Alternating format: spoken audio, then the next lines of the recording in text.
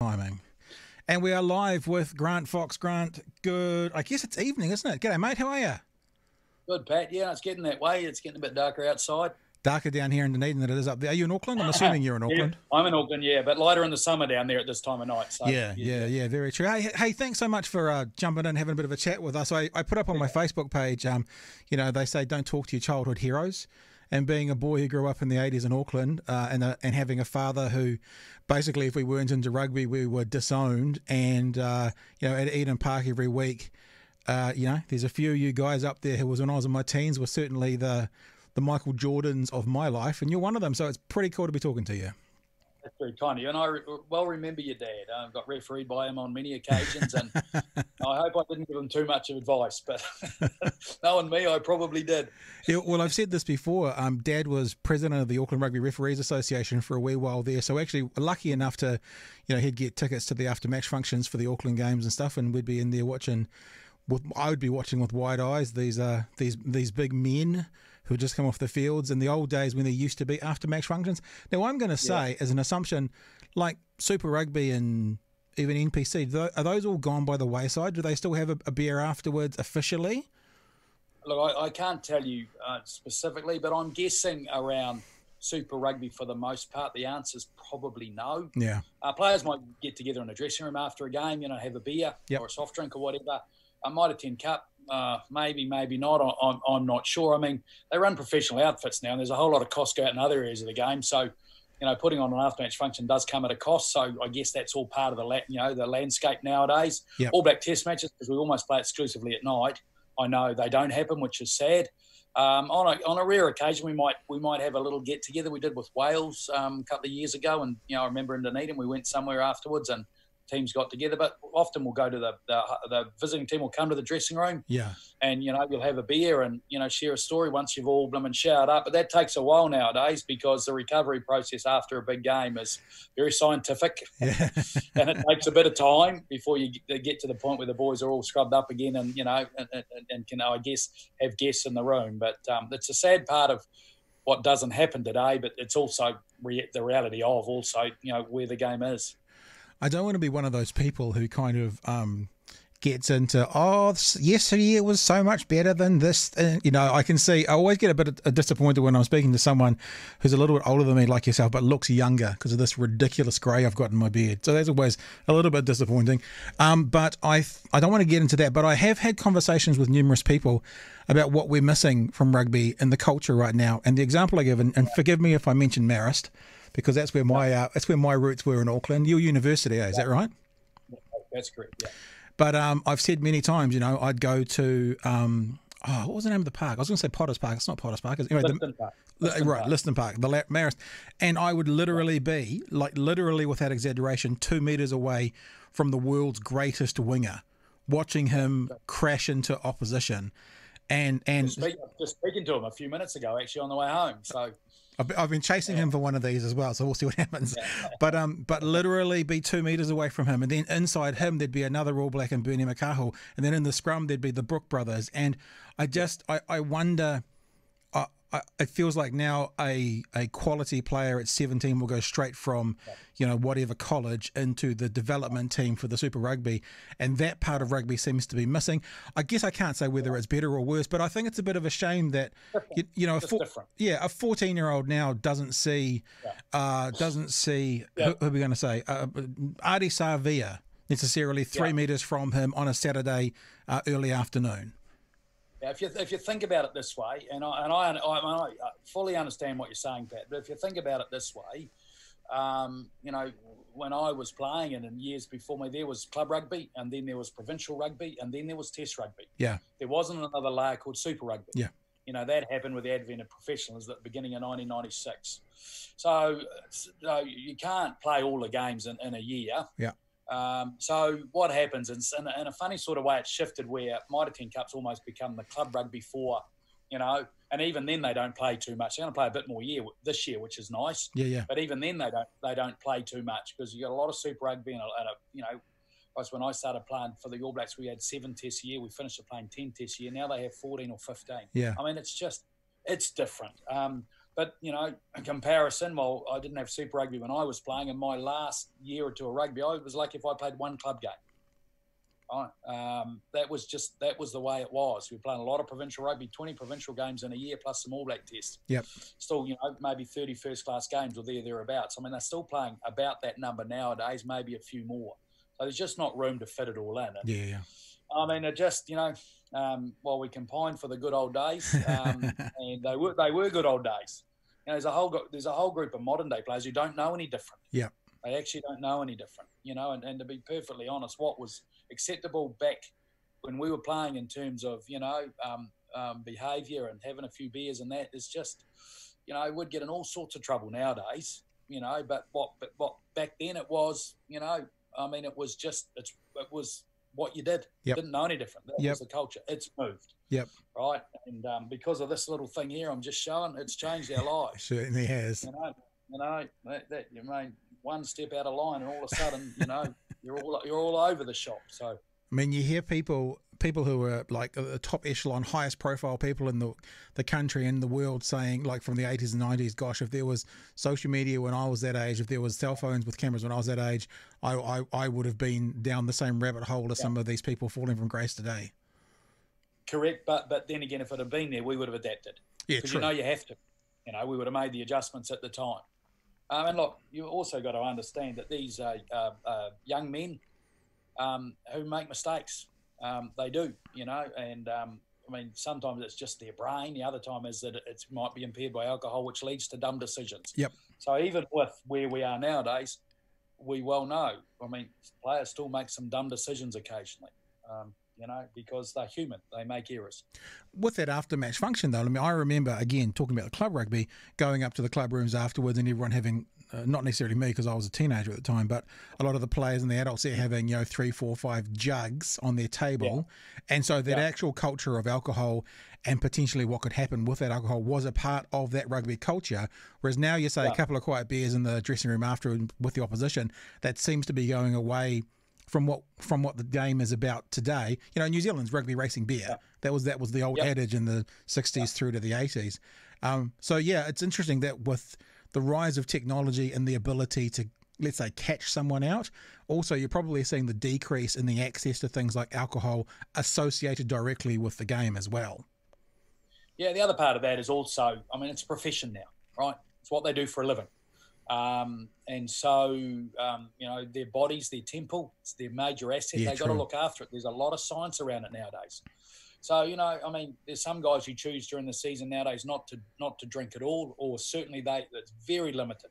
Don't get me wrong, every now and again, they might have a blowout if they've got a bye weekend. But I'm not saying that's right either. But, you know, I mean, people leave their work office on a Friday night and go and have a blowout, right? And I don't see why rugby players necessarily should be judged any differently than that. As long as you don't abuse anyone or break anything, you know, don't drink, drive, all that sort of stuff, then, you know, okay, we all know alcohol can do harm, but everything in moderation and in balance, right? So, but, mate, it's because of what they do for a living. So, you know, a lot more knowledge and a lot more science around, you know, how you need to look after your body. I remember several years ago, decades ago, Charles Barkley came out, but also Shane Warne in Australia used to make it very clear, I'm not here to be you know, don't look up to me and my personality. I'm here to be judged for my cricket ability. Judge me in my cricket. I'm happy for you to put me on some kind of pedestal for my skills on the field, but what I do off the field isn't what people should be judging me by. So I think that might be a little bit black and white and naive of him, but you get it. You know, it's like I'm a rugby player. Judge me for my rugby. Yeah, and unfortunately, there's not a lot of that nowadays because, you know, we make judgments on all sorts of things, don't we? Yeah. And, you know, I mean, these guys are meant to be role models. I get that, but on one hand, I get the mindset that we're just rugby players, right? So, you know, let us get on with what we're good at, and in every other respect, we're normal. We are going to make mistakes like other normal human beings do. Don't expect us to be necessarily, you know, the absolute lily white, because, you know, while we aspire to be that, we're still going to make some mistakes along the way. But because we play this in a public arena, it's judged a little bit differently. I get that. I understand that. But, you know, we also got to practice forgiveness, don't we? Totally. Make a mistake. Don't repeat it again. And, again, as long as you don't abuse anyone or hurt anyone or break the law, you know, we should have some tolerance. Yeah, I mean, as you say, it's their job now. If someone was a accountant and they did a similar thing in public, then we shouldn't judge an All Black any differently necessarily based. I mean, you might say, yes, young people look up to them, they don't look up to the accountant, but actually when it comes down to the morality or the legality of it, they shouldn't really have any different expectations than the accountant or the dentist or the doctor or the whatever. Yeah, I understand and I agree with that. Yeah. I also understand the other side of it, that because I guess rugby's in a far more public arena, and these young people who idolise these guys, put them up on a pedestal. I sort of get the other side of it as well. Yeah. But as in everything, it's just about balance, isn't it? Yeah.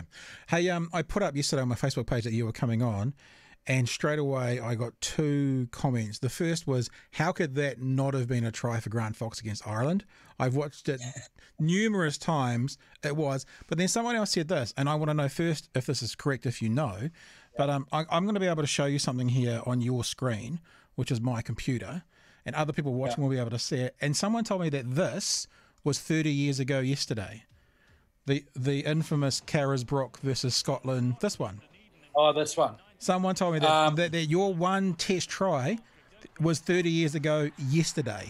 Do you know if that's right or not? Well, what I can tell you is that it was my 28th birthday. So my birthday was yesterday. Oh, there you go. So it might have been yesterday. So, and I'm 58 now, and I was 28 back then. So it just happened to be the 16th of June was a Saturday, and this week it was a Tuesday. Yep. But yeah, in theory, 30 years ago. 30 years ago, eh? And is there still repercussions between you and Fitzy about him stepping over the line against Ireland? Mate, every time I'm in his company, I don't have to put my hand in the pocket to buy a beer. Put it that way.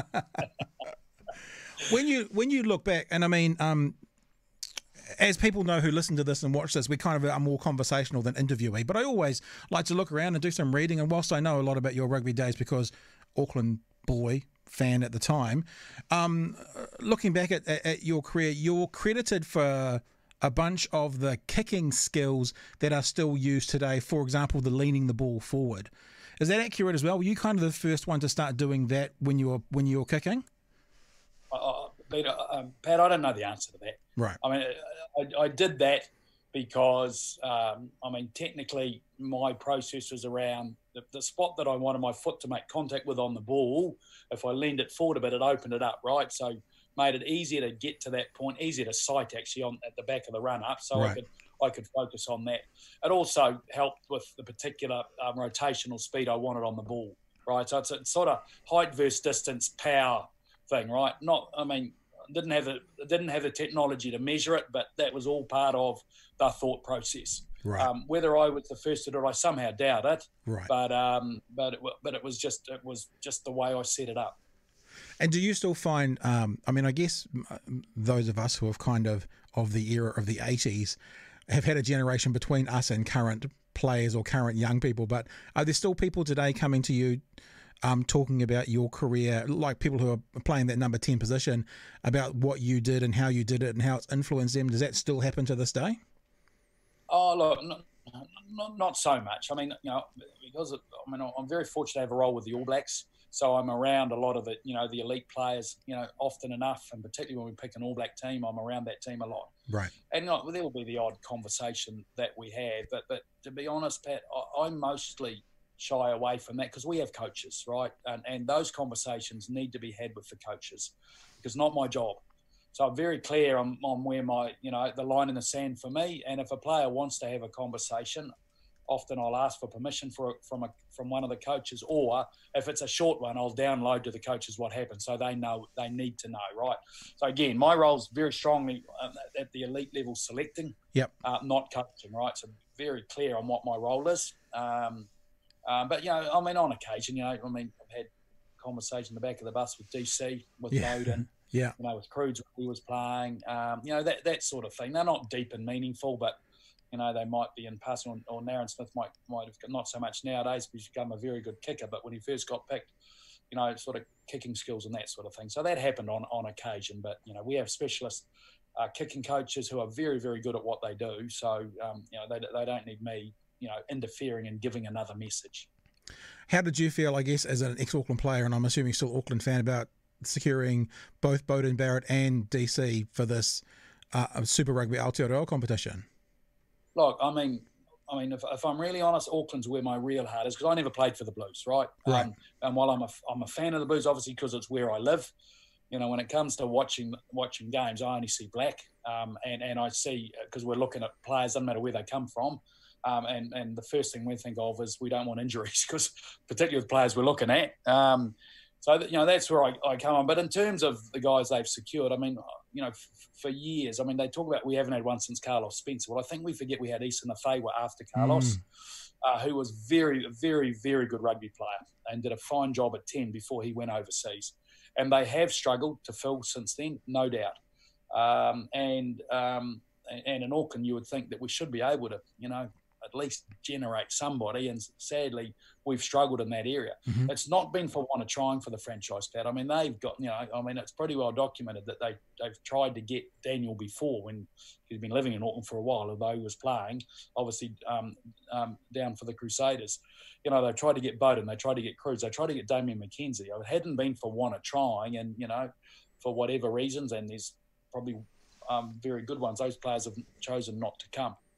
Finally, they hooked one in Bodie. You know, they hooked one, and now DC at the end of his career has answered a call for help, which is remarkable, really, and good on him. Do you think there's still that stigma about Auckland? Do you think that maybe, you know, guys from Waikato and from Canterbury and these players that some of the names you just mentioned about trying to secure, they're like, oh, I don't want to play for those guys. I don't want to play for Auckland. But maybe Bowden's broken that a little bit. Yeah, well, look, was there part of that mindset in it? Possibly, but this is also a profession now, so you go with the opportunity lies, don't you? Yep. And maybe Bodie was looking for a new challenge. You know, has also, you know, he's married now. His wife's from Auckland. I mean, there are probably a whole lot of factors, you know, in that decision for him. But you know, and look, living in the big smoke's not the easiest. You know, that's part of it. I mean, I'll tell you a little bit of a tidbit of something Ian Foster told me a while back. And this is mainly factual, but not exclusively factual. But normally a franchise sports team in the biggest city in any country fails. Right. And Fozzie told me that years ago.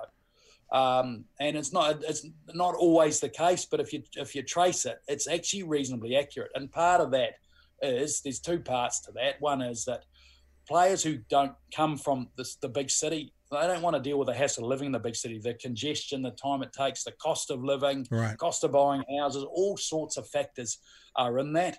Because when you're not used to sitting in and out, going to work and taking an hour to get to work, and you're used to 10 minutes down the road, boy, that's very different. I'm used to it. It's what I do every day. Yep. The other part of that is that they're also, because there's always a big talent pool in the big city because the sheer number of players playing, they also become a net exporter of talent. So they're not exclusively the domain of the people in the big city. You know, there are other codes are in the backyard looking at the best talent. Yeah. Because there's lots of other codes, sporting professional codes as well. So that's all part of the tapestry of trying to run a sports franchise in the biggest city. Not always easy. They're often a net exporter of talent, not a net importer. Because the thought is, the big talent base, why do you need to import? Well, if you want the best is not exclusively in the big city, is it? We know that. And often some of our greatest players have come from small places. Yeah. You know, Holland Meads from Tikawiti, Daniel Carter from South Bridge, is it? Richie McCaw from Kurau. You know, they often come from small places. Do you think that, you mentioned other codes, do you think that Auckland Rugby has been impacted potentially by the Warriors being there as well? Like some of the talent in days gone by that might have flicked over to the rugby because of the ability to play for the Warriors now, that could be an impact on Auckland Rugby as well? Yeah, and it's bigger than that. It's the NRL too. Right. So it's the whole NRL. Lots of players go straight to other NRL teams, you know. So yes, but in all honesty, Pat, I think that's healthy. You know, what a great opportunity for the athletes. You know, who come out of school, maybe not sure what they're going to do, maybe now have a dream of being a professional sports person. Look at the opportunity available for them now. Yep. And that's wonderful for the athletes and their families, you know, that opportunity is there. And look, from an Auckland point of view, for me, I would love nothing more than the Warriors and the Blues to be humming. Yeah. Because the city vibrant about it. I mean, I don't see competition. I really don't. I know lots of people do. I don't see that at all. I just see, you know, in league, a great game. We got a team in Auckland called the Warriors. We desperately want them to succeed. Mm-hmm. And I want the Blues to succeed along at the same time. And that, my boy, we would be really humming in Auckland in the winter if that could happen. And then if you throw in there like the Breakers as well, there could be a trifecta of professional sport. Well. I mean, they win, don't they? I mean, not last year, they were rebuilding again, but they've done well. And, you know, look how well the Phoenix have done this year. So there's some good sporting stories out there at the moment. Yeah, there seems to be a lot of those things. I wanted to know from you, because rugby has changed so much, and you're talking about science, etc. earlier, and I think about people like maybe Inga Tuigamalo was one of the first people that brought sort of an unusual size to a position. Then, of course, you see the Jonas and those coming through. Someone like Terry Wright, who was legendary winger, love to watch him. Would he still be able to play because of his size primarily to the same level if he was playing today? Or do you think that the physicality of rugby has changed so much that maybe there's not a place in an All Black squad for someone with that physique? Not him and his skill set, don't want to make it personal about him, but that physique. Well, the answer is yes, because he wouldn't play it the way he played it. He'd play heavier because he'd be on a diet, right, a proper diet. He'd be in the weight room, you know, he'd train accordingly. I mean, look, I'm sure that I would have played heavier. Maybe, I don't know, maybe only 3 or 4 kilos, maybe half a dozen kilos heavier than I played. But I'm sure that had I been around in this era, that would have happened to me too. Mm-hmm. So, in my humble opinion, the answer is yes.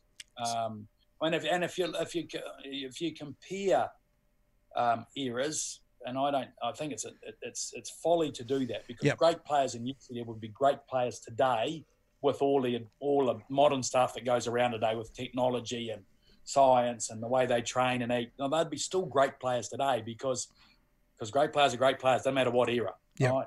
But would today's team beat yesterday's team? Hell yes. Yeah. The guys played like they did yesterday and we played today with the athletes like that. Of course they would. Yeah. But that's not the right comparison. You've got to say how good were they in the era that they played it, and that's the only measurement that, in my view, is the proper measurement. But Terry would be heavier, but you look at the props now. I mean, God, if props in the old days weighed 100 kilos, we might have been lucky, maybe just over. Now these big boys are in their mid 120s, 130s.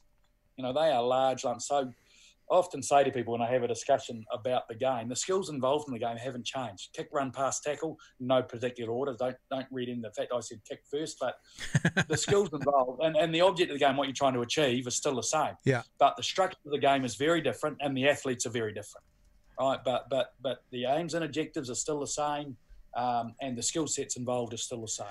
I think there's a lot of conversation going around the world with various sports about the GOAT at the moment. And I think thanks to The Last Dance, the Michael Jordan documentary on Netflix, I'm not sure if you've seen it or not, but I watched it. But one of the points that's being made by a lot of commentators is, you know, as you're saying, comparing eras, because in the era of Jordan, there was a lot more physicality in the game than the era today. So they're saying, you know, LeBron or Michael, and it's like, because it was almost it wasn't a different game, as you say. The basics are the same, but you know you can't touch players today in the NBA. Yeah. You could smash them in that age. So it's very difficult to know who would be the better player if everyone played by the same rules. You just can't do it. I agree, but you know it's a great barroom conversation, and it's great for it's media.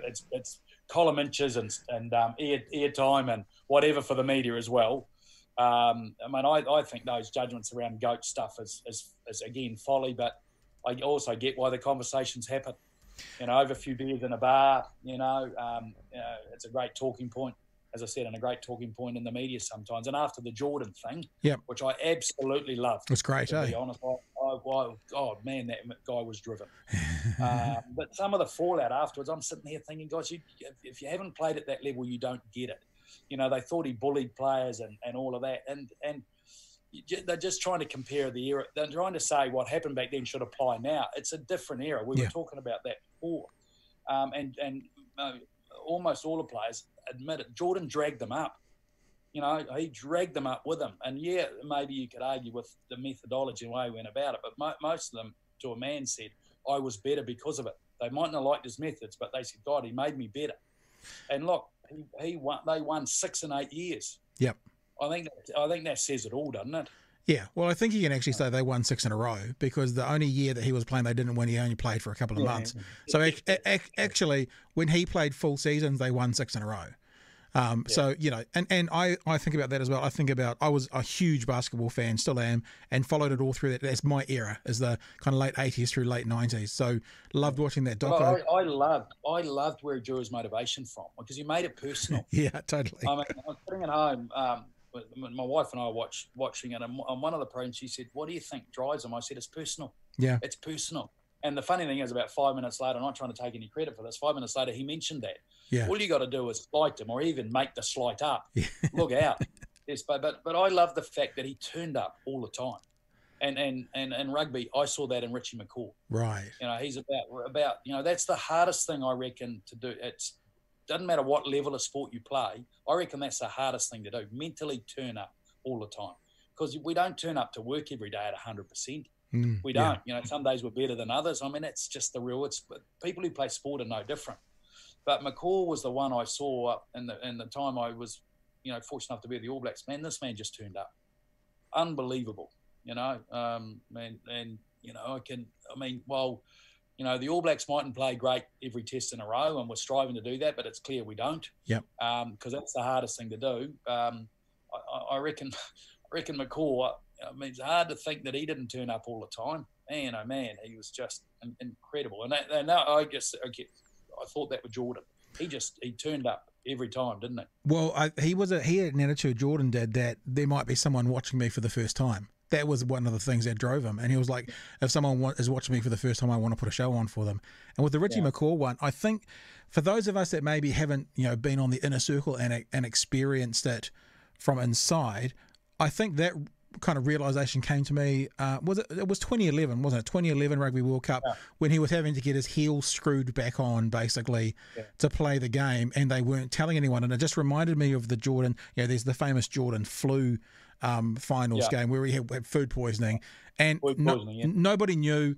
And nobody knew till afterwards. And it was like, the reason he wasn't at practice or wasn't seen in public was because he couldn't kind of walk during the week. And he was playing in the weekends. And that was the moment I went, okay, this guy's you know, it's those stories like Colin Meads playing with a broken arm, or a Buck Shelford having a ripped testicle, or, you know, whatever it is. That's the thing that you kind of, you use the phrase turning up. Those are the things that you go, this person's unstoppable. There's nothing you can do. Yeah, he was incredible. I absolutely loved that series. You know, we binge watched it.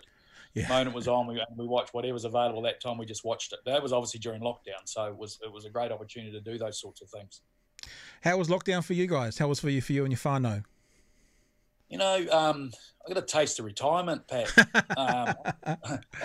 and I quite liked it, to be perfectly honest. I wasn't sure how I'd cope, but you know, I live in a place called Beachlands in Auckland, which is a little coastal settlement, so it's a little bit out of the big smoke. You know, we've got a little bit of land here, just under an acre, and, you know, we've been here 25 years and we've got quite mature gardens, and my wife and I got absolutely stuck into it. The weather was great. Yep. We really enjoyed that, and I've got our daughter and our husband and their little one, who's coming up too, lives just down the road. And we saw them every day, and you know, nice news. Our daughter, we found out just before lockdown, our daughter's pregnant with number 2. Nice, congratulations. She was suffering terrible morning sickness, so it was like, well, you know, and her husband needed to work at home with the business he's got. He was spending a lot of time on the computer and the telephone, so I was like, well, chuck little Lincoln up our way. Yep. You know, we'll take them from 9 to 12 every day. You can, you know, either rest up or do what you want to. So we had him, you know, 5 days a week. It was an absolute joy, you know. So it was, you know, we had a business that was suffering terribly, but you know, I mean, I loved it. We really enjoyed it. Yeah, it seems that a lot of people, maybe not, I don't know if I use the word retirement, but a lot of people found like value in that. For me personally, I did like 25 podcasts in like 30 days because everyone was at home and I instigated this Zoom thing. Everyone was at home and everyone was chatting. And so I was run off my feet, but loved it. Loved to be able to do the work and loved to be able to get into it. And I built a studio in my house. So, you know, I was busy. So, yeah. Yeah, busy. I mean, the funny thing is, I actually lost some weight during lockdown, which was contrary to what a lot of people did. We just ate really healthy because you couldn't, you know, it was, we live close to a supermarket, but we just, you know, we couldn't be bothered going up and queuing every day and that. So we just sort of coped with what was in the cupboard or the fridge. And kept our portion sizes down. So that was and we didn't do much baking. That was the irony for us. We just thought, oh, this is not. I'm in a notch on the belt. I was quite happy. Coming out of the lockdown, and obviously one of the things that New Zealand has done as a celebration is Super Rugby Aotearoa. I heard TJ saying on Sunday's game, it was the Auckland game, quite close towards the end. I'm paraphrasing, I'm not going to get the quote right, but it was something like, 43,000 people at Eden Park. This is not just a game of rugby, it's a celebration of something amazing New Zealand has achieved. Meaning we were able to actually get 43,000 people back because of what we've done. Were you at Eden Park on Sunday? I was. Yep. And what give us a what was it like? What was the vibe? I mean, look, any venue when it's near full has got a vibe about it. And no doubt Eden Park had that. I agree with TJ. I think it was partly a celebration of, getting out of lockdown. Although we'd been out of it for a little while, it was some people just saying, it was we've missed rugby. We want to go along. It was an afternoon game. Yeah. I don't know. There was a lot of people went for the first time. It was a multitude of things, and the interesting thing will be whether it can be repeated. I don't think they'll get a full house again. If I'm brutally honest, I didn't think they'd get a full house this time. So, well done for the people who supported it, but the people who are also behind it. Helping market it and drive it. The Blues and Eden Park. Especially, I guess, in that regard. But where am I going with this? I'm losing my train of thought. I'm getting old and a bit dottery. But so the Blues they got a game this week against the Chiefs. If they happen to win that, they got the Highlanders the following week. I think that's right. If they got 30,000 back to Eden Park, that'd be a massive achievement. Yeah. I'm sort of hoping in a way this might be, a little sign of things to come. Bear in mind, we're local derbies too, and they've always been the biggest games. Absolutely. And they're exclusively local derbies on a home and away basis. So it's tough on the players because you're going to be brutal physically. But I think the fans love the derbies. So, good start. Be nice to see it continue, to a level that's close to that. Do you think that the best rugby in the world, the best quality of rugby in the world, is New Zealand Super Rugby teams playing New Zealand Super Rugby teams?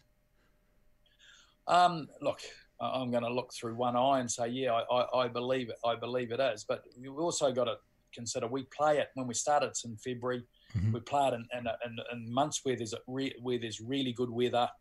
I think we've one of our advantages in New Zealand. We got the best coaches in the world. Yeah. Not every individual's better than everyone else, but collectively, I think one of the great strengths of our game is the quality of our coach, and that's not just at the elite level either. I really think it's an advantage we have, and you've only got to witness how many guys we got around the world coaching for sure at a high level. That tells you that we got coaches in demand. And we've got a mindset towards the game in terms of how we want to play it. We've got a lot of very gifted athletes who, almost their DNA is built to play this game, this sport, play contact sport. So you put all those things together, I would say yes, but I'm biased, of course. Others in other jurisdictions, and we shouldn't belittle that, would have different points of view. But they also play. If you want to talk about what goes on up north, they largely play in different conditions. Yeah. So it's not always easy for them to play the style of game, and sometimes the way they want to play the game from a mindset point of view is a little bit different than us too. So but we know what happens when we bring the best of the best together and play at international level. And often you get a hell of a contest, and we don't always get what we want, and we don't have to go too far back to remind us of that. So if we're getting kind of the best, let's say the best club rugby in the world at the moment, is this the time to be having the conversation about how to monetize an exclusive New Zealand competition similar to the NRL? A few extra teams in there, making it a bit bigger, and having a New Zealand professional competition to then take that to the world, like Australia's done with Rugby League to the world. Yeah, well, Rugby League survives very well as a largely club-based competition. And they have State of Ireland, and the international program's nowhere near as big as rugby. Yeah. And it's not as big a footprint, I guess, in many ways as rugby, and that's not trying to belittle Rugby League at all. It's just it's different, and it's come from different roots. Look, I don't know the real answer to that question. I would give you a scattergun sort of top of the mind view of it.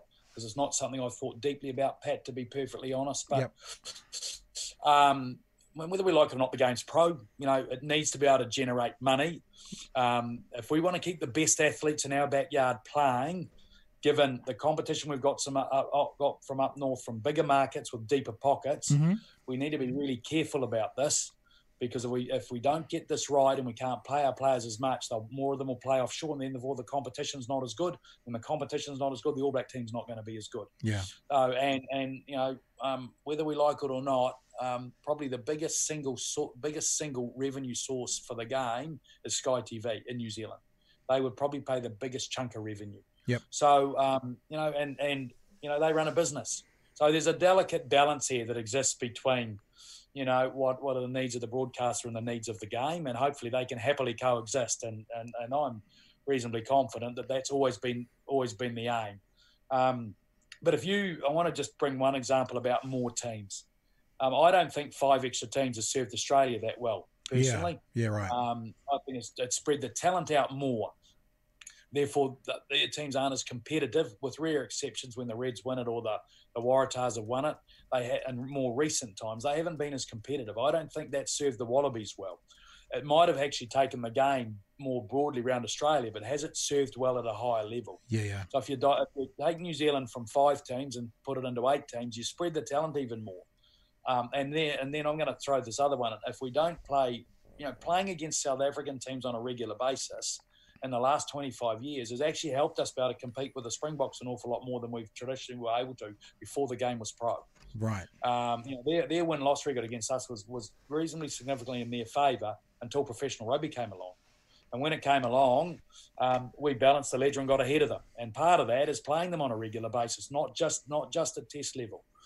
But would there be enough money existing if it was a Trans-Tasman competition? I don't know the answer to that, possibly. I understand, apart from derby games, and I wouldn't have believed this, but I got told the other day this to be the case, that the TV ratings, while the derby games are the biggest, the next biggest are when we play Aussie teams. When we play South African teams, they don't rate as highly. I wouldn't have thought that, because I've got a real interest when we play the Sharks or the Stormers, perhaps more so than some of the Australian teams. So, somewhere in all of that waffle, people can draw their own conclusions and come up with their own ideas. But whatever you do, I don't think it's necessarily as simple as saying afternoon games, more teams here, Trans-Tasman, will get the outcome we want. Because if it weakens the competition and we don't get enough broadcast money and can't keep our best players, but spreading the players around too much, means that it can actually weaken the All Blacks, because we've seen that in Australia, in my view, then I'm not necessarily believing that's the right outcome. But maybe somewhere in all of that, people who are smarter than me, who think about this more often than I do, because I don't think about it very often, to be perfectly honest, they will have better solutions than and I haven't come up with a solution. I've probably thrown up some obstacles that people just need to think through properly. I wonder if there's also quite a simple reason that the Super Rugby games against South Africans are the least watched, and it might be just the time frame.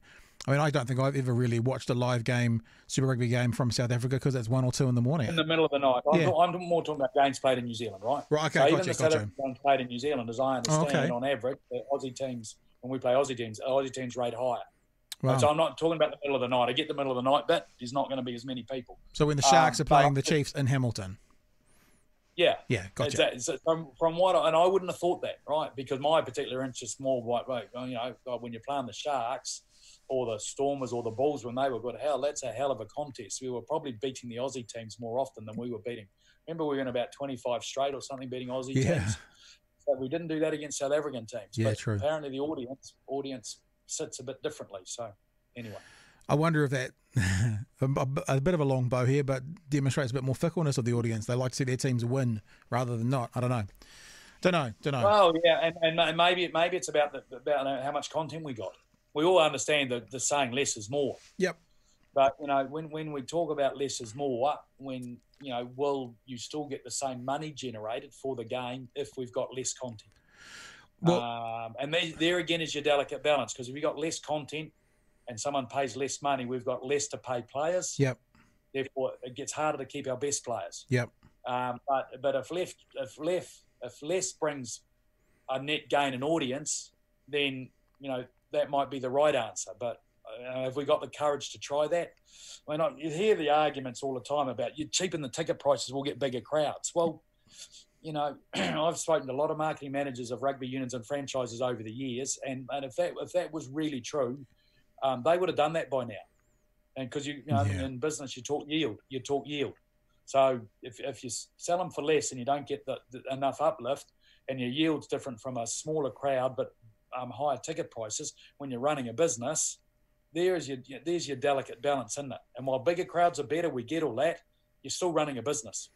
And I think that does come back to the quality of the business and the content as well. I think I heard Eddie Jones on the breakdown, I think it is, on Sky Sport the other day, saying when they played England, and when the All Blacks played England in Twickenham, they literally had enough pre-subscribes to sell it 4 times over. So they could have charged anything they wanted and filled it, because it was about the content. It was about the the quality of the game they were going to see. So, and I was just thinking again about the NRL. I mean, and from my opinion, the three greatest games of rugby league every year are the State of Origin.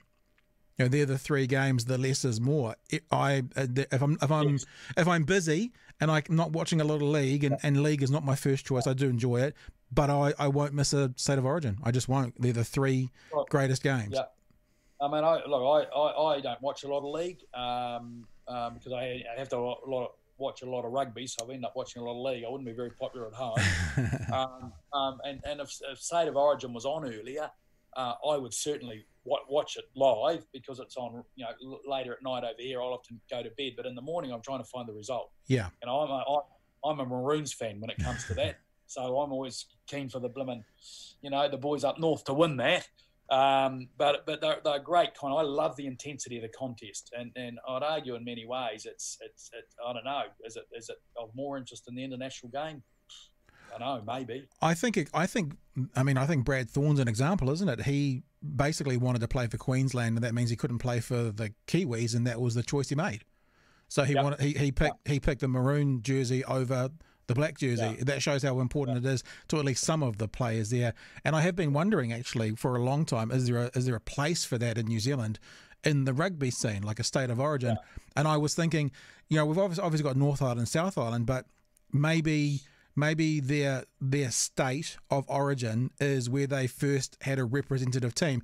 We have a lot of players coming in from the islands who couldn't do like a high school team, but maybe they first played for the Highlanders. So that would be their state. And then Aaron Smith first played for Manawatu, so that would be his state. He'd be a North Island player. And I don't know. Maybe there's something real special about that rugby league that wouldn't translate, but it has been something I've wondered about for a while. Yeah, look, you're going to see that this year. There is going to be a North-South game this year. Cool. Right? We haven't had one for a long time. Yeah. The thing is, could you run a series of those, of 3 of them during the year? No, you couldn't. There's nowhere in the schedule to fit it in. It's almost impossible to fit one in.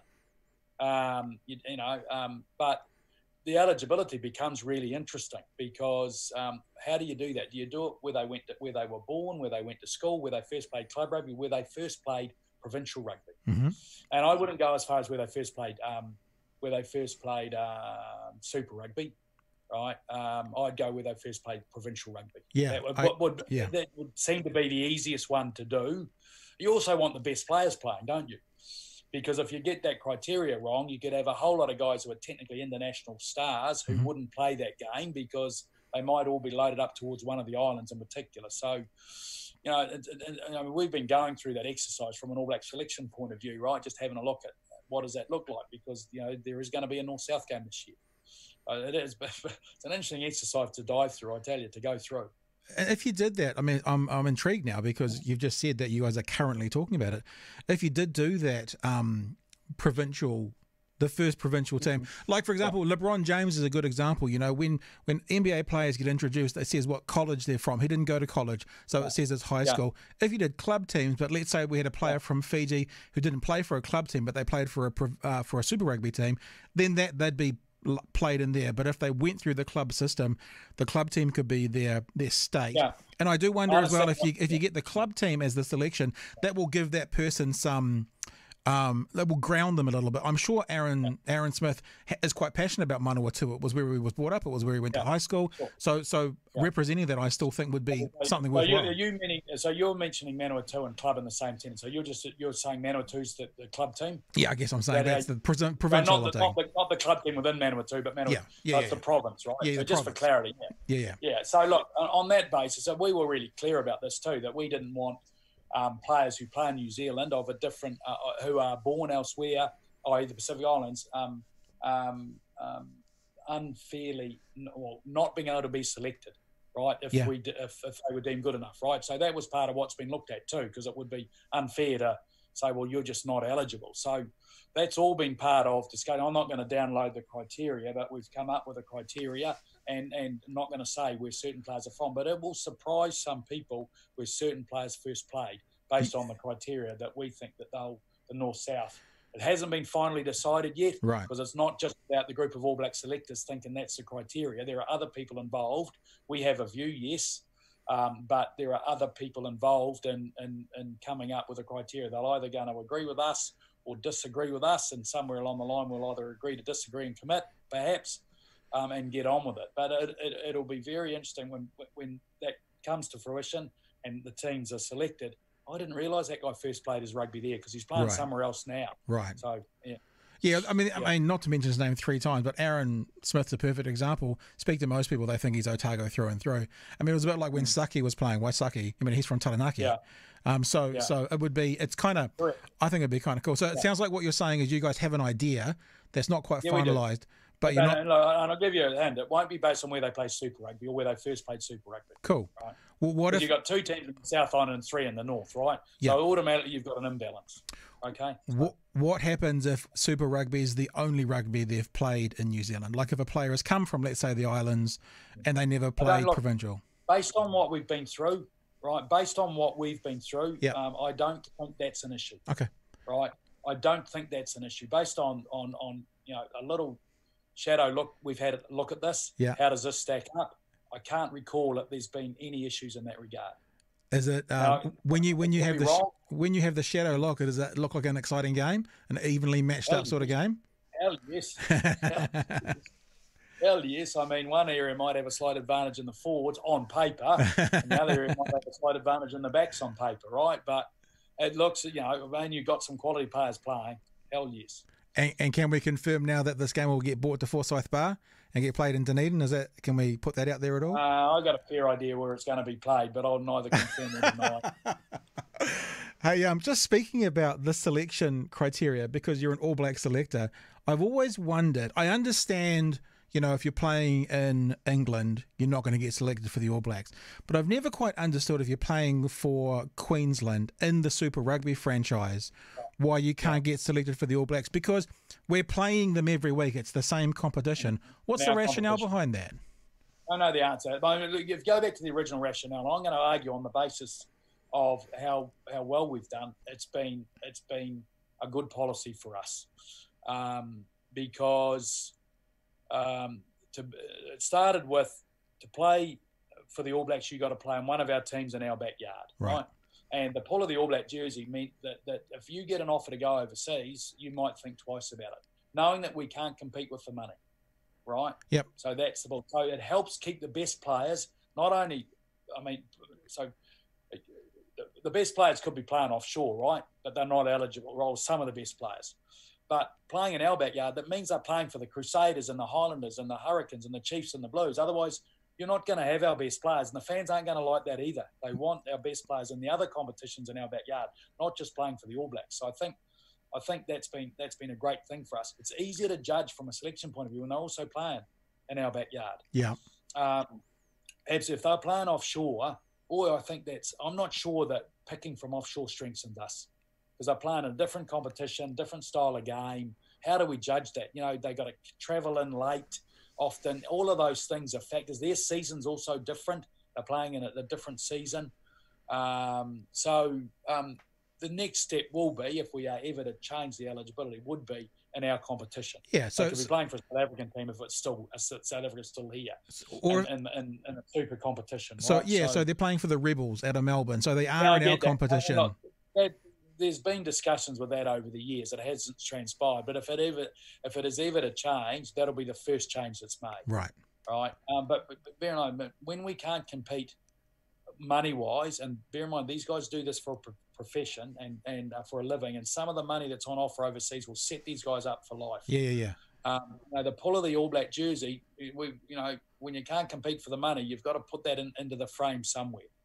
And I'd argue, given the success we've had, it's worked. Because I'll tell you a fear I had when the game went pro. I thought, oh, my God, how are we going to compete? We don't have as many players playing. We don't have the money. Yeah. We don't have the resources.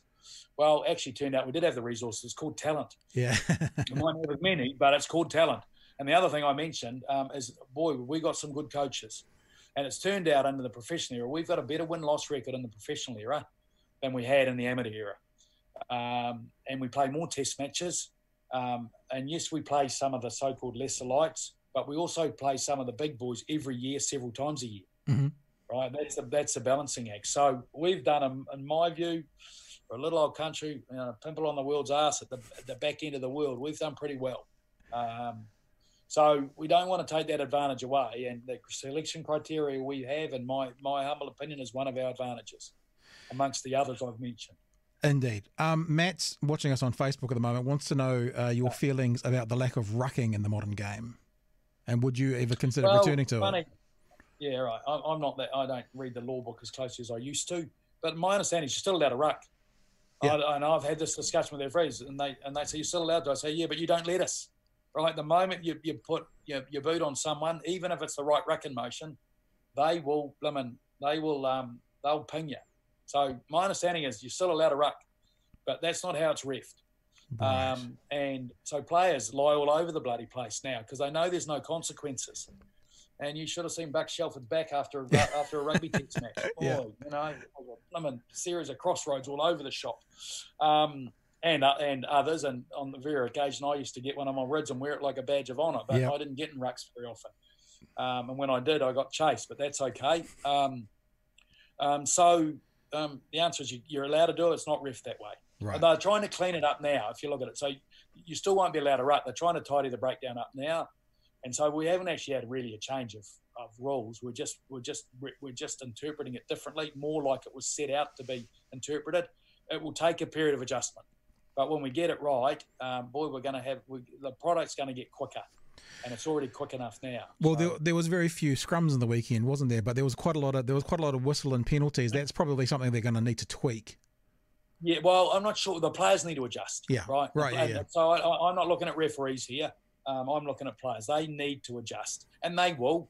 Right, and the way they're coached and that, there's some old habits there, and they're testing some boundaries, and it'll settle. I mean, in the game on Saturday. And Dunedin 25 minutes before the first scrum, right? The game on Sunday was actually 5 minutes in, right?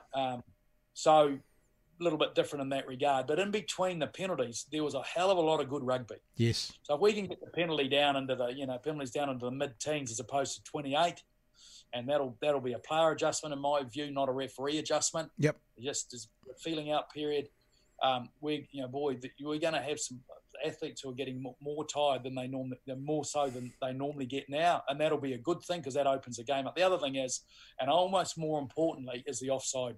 Right, so the way they're refereeing that is now, and they used to get the benefit of the doubt before this competition. You got the benefit of the doubt. If you weren't clearly offside, you were onside. Now, if you're not clearly onside, you're offside. Right. So there's the difference, right? So they're refereeing it, and players will adjust. And boy, we're going to get more movement in the game as a consequence of that, and that's a good thing. So that's going to space players more. So in other words, if you're on the line, you're considered onside unless proven offside. The other way around. So it's going to give more space. The other way around. It's going to turn it around. If you couldn't be proven offside, you were onside. Now, if you're clearly not onside, you're offside. Sounds like a bloody and lawyer. And you could still be onside and get penalised, right? So it means that actually you've got to give a bit of yardage. Yeah. You can't sit right on that iron foot. You've got to give half a yard, clearly. Wow. Right, which means you're going to not be able to come forward as hard. Therefore, there's going to be a little bit more space for the guys to run onto the ball. So I think the only other thing I'd like to see tidied up, in all honesty, I'd love to see the speed of the setting of the scrum sped up. I still think it takes too long, and I get the safety issue paramount. but we can speed that up, in my view. I mean, it takes a minute to set a scrum nowadays. I reckon we should be able to get that over in 30 seconds, and then get on. And you're going to get more tight athletes. Then the game opens up even more. Yep. And there's no harm in that, in my view. The other thing that needs to be sped up, in my opinion, is the replays. When they're going up to the upstairs referee to have a look at it, I reckon they should bring in a rule that basically says if you can't make a decision based on replays in 30 seconds, then the guy on field has to make a call. Because sometimes you're sitting there for 2.5 minutes looking at replays over and over and over again. I'm just like, come on, time to move, make a decision. I know. Yeah, I know. I agree with that. I mean, I think we saw an example of that on Sunday where it might have been one of the Blues tries, I think. And the referee, and it looked like the pass may have been forward. It was one click going, it's good enough, go with the decision. So I think we might have seen a bit of that on Sunday. I agree with you. It does my head in, and you're looking at it. You're not going to find a camera angle all the time that's going to give you, endorse you out. But the part of the problem is the answer's in the question the referee asks. Yep. So, if you, so if you ask a question and you don't get evidence, the decision is made based on the question. Yep. Can you see the ball clearly grounded, right? Or can you give me a reason not to award the try? They're different questions, right? Correct. Yeah. So the referee then goes with his instinct. Okay, we can't see a grounding. I think it's a try. That's what I'm going with, right? Because that's the question. Can you give me a reason not to award the try? Yep. Right, if you say, can you give me a reason to award the try, you look for absolutely clear evidence that he did, right? And when you've got not enough cameras and angles, you've got enough cameras, you just can't find an angle with all the bodies. So I agree, you just got to, sometimes it's like, that's a try, right? What are we mucking around for? Right, just get on with it. So you have the ear of many people who make decisions in this game, Foxy. So here's one for you. How about giving, much like the cricket, the captains of the team a challenge? Yeah. In other words, the referee has to call it, and the only time it gets reviewed is if the captain of the other team uses one of their 2 review challenges, and if they get it wrong, they lose it. And I think that would be another way to do it. Yeah, I agree, but I still think we need a review because livelihoods count on this, right? So we've got technology, we might as well use it, right? Just don't spend too much time using it and make sure we ask the right question when we are using it. But the challenge, that was mooted. I know that for Super Rugby Aotearoa, but I can't remember. Obviously, it hasn't passed muster. I don't know. But I reckon that's a great idea. But I'm not sure you use it or lose it. I think you may be allowed to use it once. Because you don't want, because captains might be right, and you don't want to keep having to go there. It's not quite the same as cricket in that regard. So I don't mind one challenge, or even if it was 2, 1 in each half. You got one, and you can't, whether you win or lose it, that's it. Right. And either the whole game or each half. But I love that idea because it puts some onus on that. It just adds a bit of theatre, doesn't it? Yeah, absolutely. It has with cricket, hasn't it? It has with cricket too. Yep, and then people don't review in cricket, and they realise after the replays they should have. And that's right. Then you got to work out how to use the technology. Yeah. Right. Hey, just a couple more quick things. Thanks for joining us. I wanted to ask about your boy, and because obviously professional golfer, I thought at the start of the lockdown, the 2 sports which probably could have continued on, one could have been tennis because they're already miles apart, and the other could have been golf. And obviously that's still all locked down. What's happening with his golfing career, like literally at the moment? Look, he's not much, to be perfectly honest, because not much he can do. He plays on the European Tour. That's not up and running yet. They're trying to get that up and running at the end of July. But then he's got, and they've changed the itinerary as a consequence because it's just obviously what's happened when you've been in lockdown. Be no crowds, there'll be no crowds and all that sort of stuff. It'll be like the PGA event that was just run, the Colonial that was just run. But the issue is for him is getting in, quarantine, what are they doing at that end, and coming home. Because he might have to go up, potentially make 3 trips. And I don't think he's that keen to go for just 6 months on his own. So, or 5 months on his own. So there are some issues around that. He played a tournament at Wairaki in the weekend, which is a little bit of fun for him, and it was a pro tournament which he won and a little bit of money, which is nice, but essentially he hasn't earned any money since February. So this is what he does for a living. So I think it's pretty hard to think of a one size fits all here in terms of the rules and regulations. I do think there should be a little bit of flexibility. We have a COVID test. My view is that Ryan, I think the European Tour are trying to get them in you know, without maybe testing and not quarantining. Right. And coming home, I think it should be, my humble opinion, for an athlete like him, you know, pretty much just someone come in, test. Maybe it's 2 days while you test. If it's clear, he can go home and then self-isolate, right? Right. And if he's not clear and he's got the virus, well, he's got no choice. He's absolutely got not a choice. Then he goes straight into quarantine. That's just my view. I'd like to see some flexibility, because I'd like my son, and I'm sure he wants it, the chance to go and do what he does for a living, because otherwise he might have to make a choice, and the choice might be, well, Christ, I don't play for the rest of the year, which is not the choice he wants to make. The only thing around that is already got a status for next year. The Europeans have already said, because of what's happened, you've already got your status. So he's British Open qualified. That didn't happen this year. He's automatically got a spot for next year. Good. So he could make that choice on that basis. It just means he goes without earning money for a hell of a long time. Yeah. Yeah. So yeah, not much going on. I mean, he trained during lockdown. He set up a gym at home in his garage, and you know, he couldn't really hit a golf ball. He did a bit of putting. He did a few sort of little podcasts himself for New Zealand golf and stuff like that. And you know, that helped look after his sponsors and that sort of thing as well. But you know, he physically trains. He's in pretty good shape at the moment, but he just couldn't do a lot. He just swinging a golf club. I was looking at his Wikipedia page, and I noticed when you said you might play a bit heavier, 5'9", 72 kilos, is that your playing weight? I see he's like 5... I started playing first-class rugby at 72 kilos. And so 12 years later, I was 83. Oh, so okay. About a kilo a year I put on. Because his stats say 5'10", so very similar size to you, but 98. Yeah. So he's obviously got a bit of muscle on him. He's a solid lad. He's a solid lad. Yeah. As selector for the All Blacks, what's the chances of seeing a black jersey around there against an international team this year?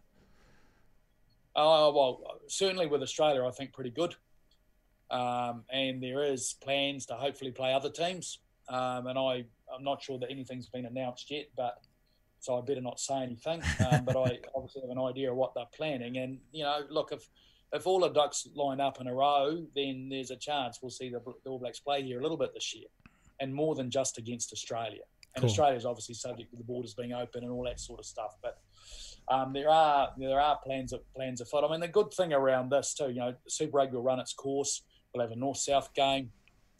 And there'll be a couple of blocks during Mitre 10 Cup at this point where the All Blacks will play, which will be the first time in a while. At the start of the competition, we could get the first 3 weeks with All Blacks available. And then, you know, if things happen, there'll be a bit of international rugby, and there'll be another block where I think All Blacks can go back again. So that's the sort of the stuff I've seen.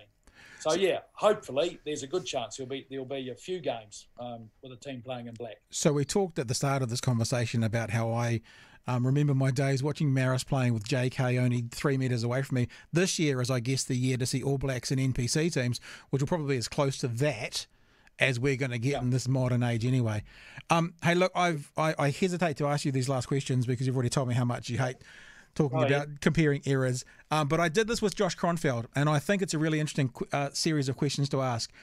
As an opinion-based question, I'd like to know from you who you think the greatest rugby player of all times is. Then I'd like to know from you who's the greatest you played with or against, in case it's a different person. And then I'd like for you, and I'll explain this one, who was the rugby player you most enjoyed watching?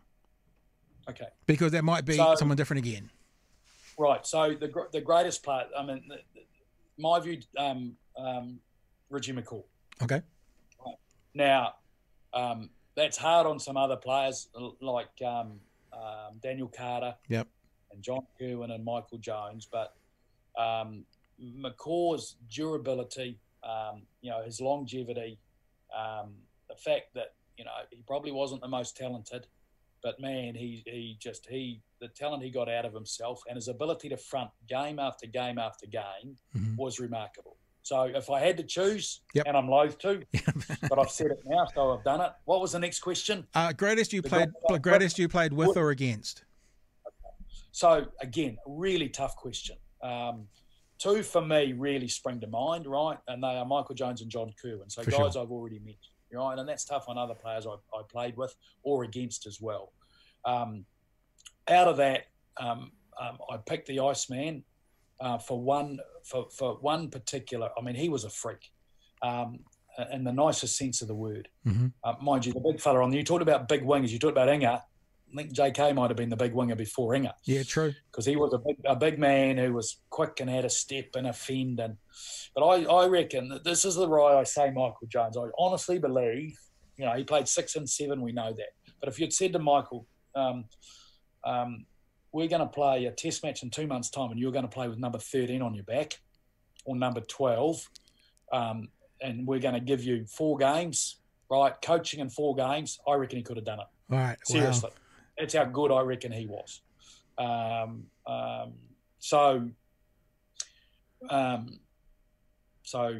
see a lot of Michael now because I'm on the board of New Zealand Rugby, so it's nice to sort of reconnect in that way. The player, my direct opposition, and I'll talk about influence in a minute. I mean, the guy, my toughest opponent was Michael Liner. Right. On a regular basis. I played a lot against Michael, and a hell of a good football player. One who left a great impression on me was Ollie Campbell, right? Played against him, Auckland Lions, 1983. Mm-hmm. And I just, Auckland won that game, but we shouldn't have won it. We played in a wet, shitty day at Eden Park. And the way Ollie drove the Lions around the park was just left an imprint on me. And afterwards, he sought me out at the aftermatch function. We had a chat, and I thought that was a hell of a night of him. So he left a heck of an impression. In terms of growing up, 2 come to mind to me. Brian Williams, never forget BG in 1970. He was a boyhood hero of mine. And I got the chance to play first-class rugby with him. Wow. His last year was my first year. So and I was taught by his wife, but was initially girlfriend, then fiance, when I was at in Prima 2 or something at Oraka Heights in Pataru. His wife Leslie taught me for a year. But I remember watching BG in 70 in black and white, in the South African black and white TV. I was brought up on a farm in the Waikato, and I had a black jersey and black shorts, and I made my mother cut out BG's number. Often was 13, a black 13, and of a sheet, and sew it on my back and a little silver fern. And I was a skinny little white kid, but Brian Williams was my hero. Right. And the other one who left a great impression was Barry John. 1971 Lions. He was this guy. He was a remarkable tactician, but I just the influence of kicking goals. Just plonk the ball down, and I know I took a lot more time than him, but just round the corner.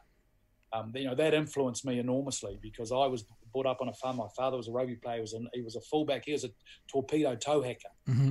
right? And growing up on a farm in the winter, there's a lot of frost around, particularly in the Waikato. So trying to kick a rugby ball when you were blooming, what was that, 1971? What was I? I would have been 9 years old. 8 or 9 years old, basically my toes couldn't handle it. So I see this guy kicking around the corner. I thought, actually, that'll save my toes. Right. Oh, nice. And that was Barry John.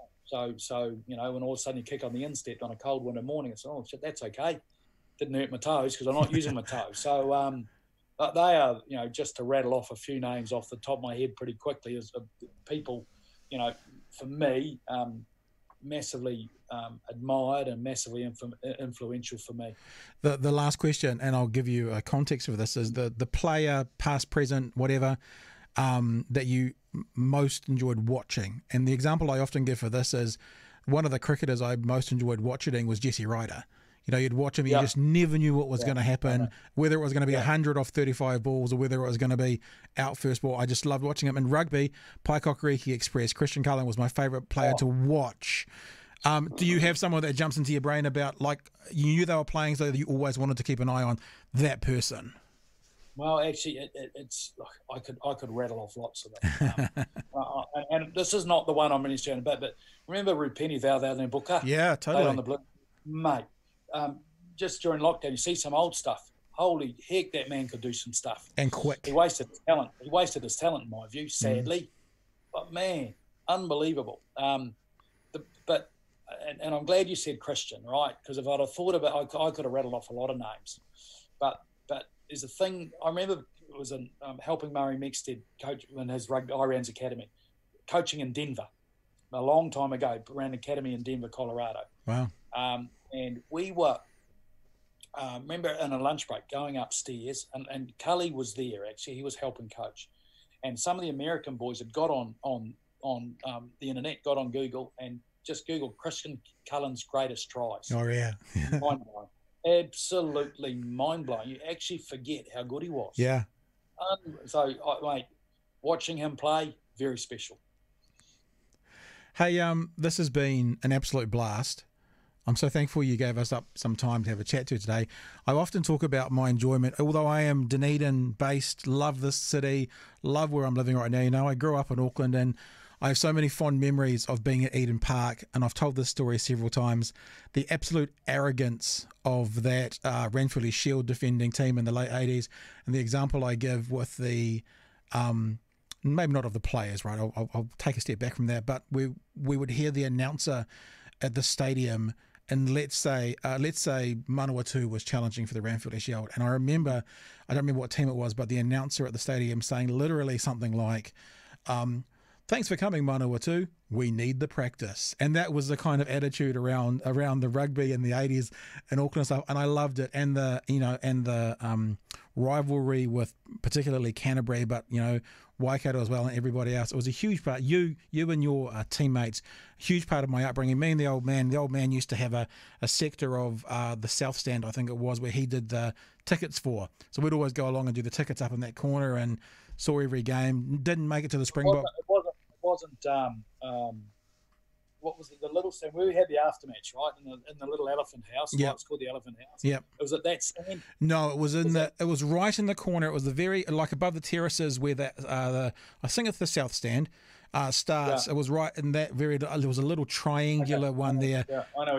Yeah. And we used to. That's where we would sit every week because we'd go along with them and do the, show people to their seats. And one day Dave Loveridge turned up and he was in that stand. Dad was like, "Oh, it's Dave Loveridge," and I'm like, "Oh, crumbs," So it was a really important part of my upbringing, and I'm just really happy that you said yes and that we got a chance to not only reminisce but also talk a bit about this sport that I love so much and so many Kiwis do.